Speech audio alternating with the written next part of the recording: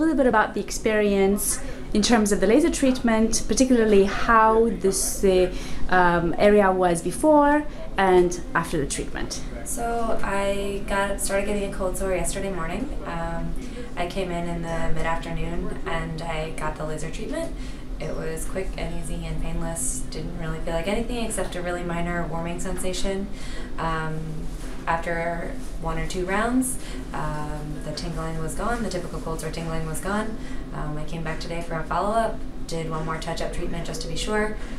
The cold sore feels great. It actually doesn't feel like a cold sore anymore and is well on the road to healing.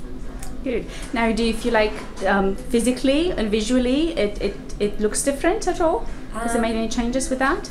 Yes, it does feel like it feels like it's a week later or 2 weeks later on my normal cold sore healing cycle. There's no pain and it really did a revolutionary turnaround. Thank you so much for sharing that with us.